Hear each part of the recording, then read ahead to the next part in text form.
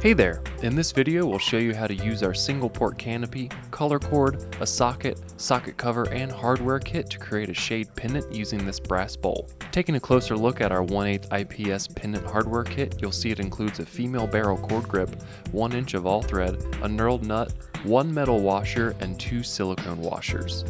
We'll use this kit to fix the socket to the brass bowl. The tools you'll need to wire your socket are a standard wire stripper, needle nose pliers, a Phillips and flathead screwdriver, masking and electrical tape, and an optional color cord 3000, which is perfect for removing cloth covering and PVC housing. And to work on the brass bowl, you'll need a measuring tape, center punch, and a drill with 9/64 and 25/64 inch bits. First things first, flip the bowl, find the center of your bowl and mark it with a center punch. Then drill through with the 9/64 of an inch bit followed by the larger bit to open up the hole to our desired diameter. Now it's time to wire our socket.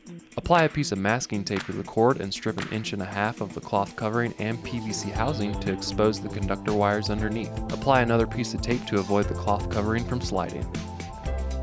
Then use the standard wire strippers to remove 3/8 of an inch of the conductor wire housing so you can see the stranded copper wires. Do the same thing to the other side but expose several inches. This side will go up into the canopy and be wired to the junction box. We do recommend soldering the end of your stranded copper wire for a more secure contact point. Next, grab the 1 inch all thread and apply it to the top of the socket cap, then tighten down the small set screw. Then loosen the larger set screw. Now take 1 silicone washer and the socket cover and thread it onto the cord. Send the conductor wires through the all thread and socket cap. Using your needle nose pliers, send the green ground wire into the hole and tighten down the set screw.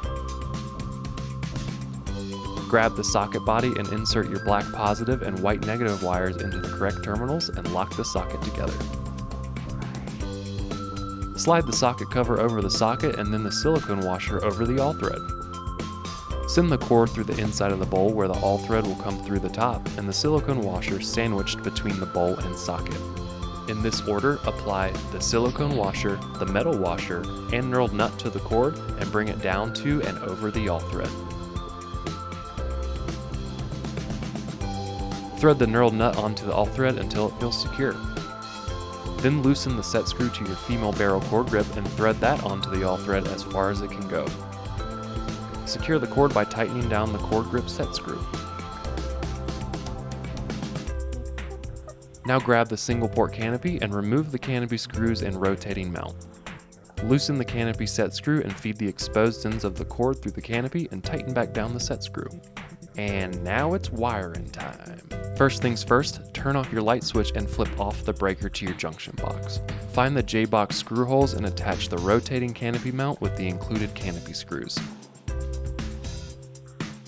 Now in your J-box, you'll see a black positive, white negative, and green, sometimes bare, ground wire. Connect these wires to the corresponding wires from your canopy and twist them together with the included wire nuts and secure with electrical tape. Push all the wires up into the junction box. Line up the canopy screws to the canopy mount and thread in the canopy side screws. And you are all set.